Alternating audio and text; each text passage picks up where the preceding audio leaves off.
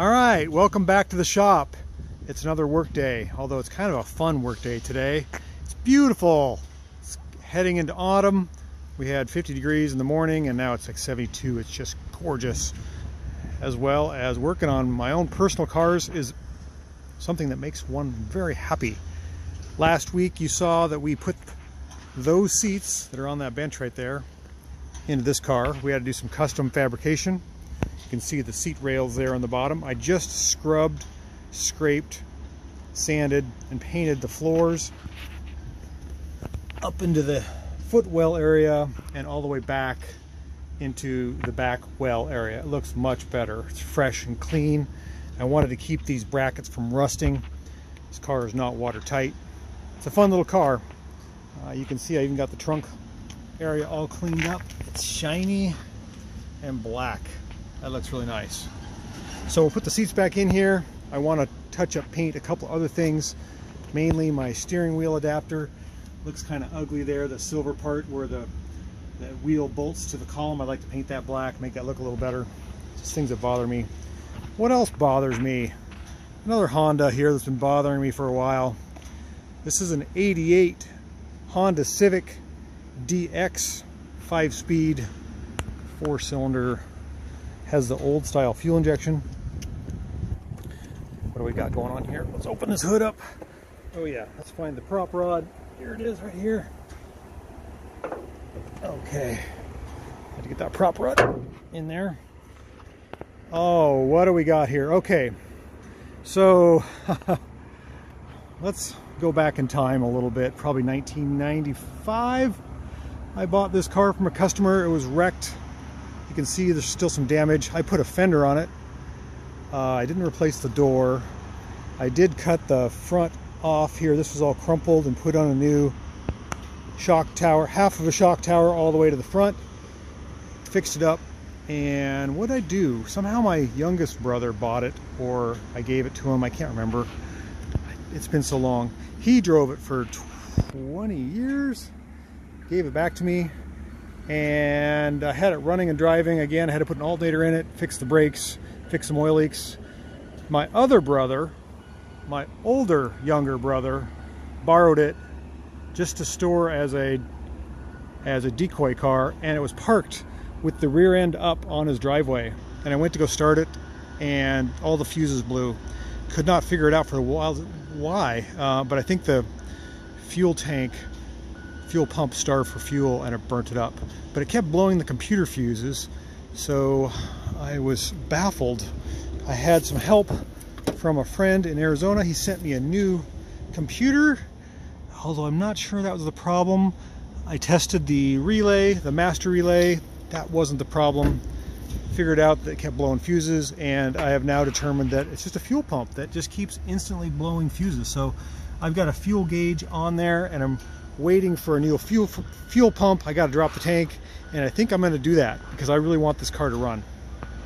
Don't like having cars that don't run, if you've noticed that about my channel. So let's get this thing pushed in the shop and we'll drop the tank and pull the pump and see what's going on.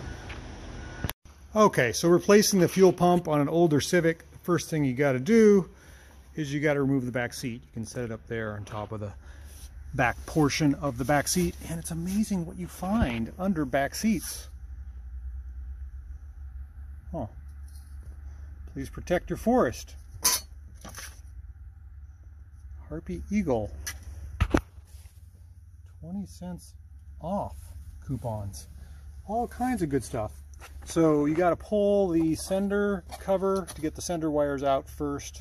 That's why you pull the back seat. And I thought maybe you had to loosen this up, but I'm not so sure now. I think that the fuel neck is disconnected from down below. So we'll go underneath and check that out. So amazing to me how I keep notes on cars. If you notice, I'm cranking the window up here, and I wrote some notes there. Misfire under load, gas is stale, distributor is corroded inside, and crank seal leak, right front brake caliper sticks. This car's got a laundry list. I'm glad I put those things on there. I would have forgotten. You can always tell how long a car's been sitting around by the amount of cobwebs underneath it and berry vines. Let's move to the back here. Pretty crusty. So we've got to remove this shield and disconnect the fuel lines, and then disconnect the fuel hose, which is fill hose, which is the shiny part right there. Might even have to drain the tank. I don't know how much fuel's in it. And then straps. So the straps are here and here. So that's what it's going to take to get this thing down. So much fun. All right, so we got all the lines disconnected. Our pump is dropped. I'm lowering it down right now as we speak. And it seems to be coming down just, whoa. Little, there must be some gas in there, just kind of sloshed aside. I thought I drained it all. Got a couple gallons out, but I think it's got more. So this is where the pump is located, right here under this cover. I got to get the tank all the way on the ground, and we'll see if we can replace that pump. So that's a new one on me. Those are all sunflower shells. I'm assuming a mouse has been living in here, eating sunflower seeds or sunflower shells. And there's even sunflower shells up underneath the car. Huh, that's a new one on me. Okay, so we're creating quite a mess of tools and supplies here as we install our fuel pump into our Honda Civic, which is up there above my head. You'll notice one of the exhaust tips is completely rotted off. I'll show you that in a minute. But let's talk about fuel pumps here. So crazy, this car came with probably a 100-liter fuel pump stock, I'm assuming. And I don't know what these used to be $200 or so from the dealer. This fuel pump was $8.99, and it's a 255 liter per hour performance pump. I hope for $8 that thing holds together. Had to do a little bit of conversion therapy on there, but I think I got it. It's weird, this whole pump assembly is at an angle. There's a basin or a trough or a baffle on this side. So we're going to put this back together, and boy, I sure hope this pump works for $8. I'm like, that's just too cheap, but whatever. Let's see if it works. Let's put it back together. All right, so we just slapped a battery in. We got the tank back in it.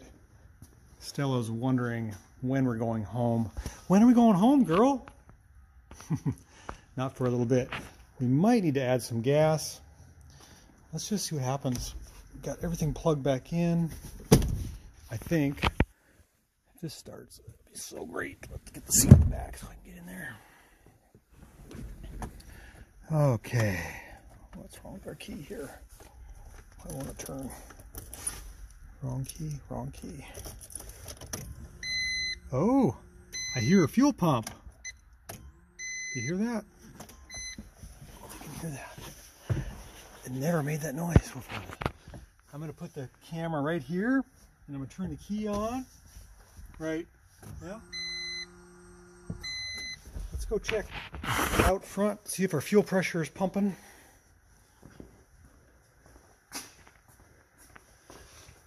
Oh, we don't got nothing. We don't got nothing yet. Maybe we need to add some more fuel. Let's put some gas in, shall we? That gas doesn't look the greatest. Goigle, goigle, goigle, goigle. It's not the freshest gas in town. I'm gonna put some more in. Okay, let's let that get in there. Let's check now. See if we got some fuel pressure. Do we even have any movement on the gauge? Can hear the fuel pump working. So I'm cycling it here a couple times. Let's go out and look. Looks like our gauge is coming up.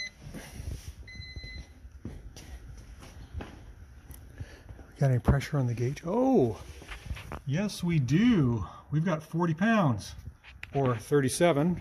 Ho, ho, ho, ho, ho, ho. This could be it. I think this thing might start. Let's give her a try. Oh, gotta put her foot in the clutch. Okay. Oh, it tried. It's trying. kicking over. It's running. We've got a check engine light on, but it's running. Yes. Oh, does that stink? Stinky fuel. There's our broken. Oh, God. That is. Oh, that exhaust is awful. Oh, my goodness. But it's running. So let's go through a few things here. I don't know why the check engine light's on.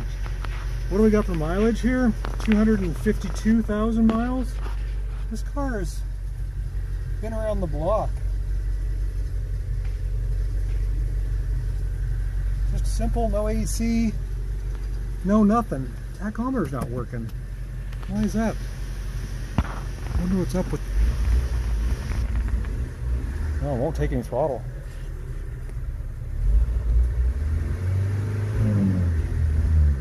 Oh, she won't take any throttle. Okay, we gotta figure out what's going on. Okay, I'm not quite sure what's going on with this thing. Let's do a diagnostic. This is a very simple old car. We're gonna peel back the carpet on the driver's side here, and we're gonna look down in that red light and count the blinks. 8.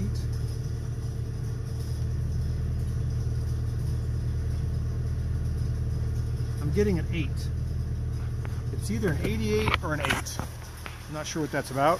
I'm gonna have to do some research, but at least she runs. Won't take throttle. Well, what's up with that? I did put in the distributor on last time for good measure because the old one was corroded. I wonder if there's an incompatibility issue. We'll find out probably in the next episode, but I'm just glad she runs. It makes me happy.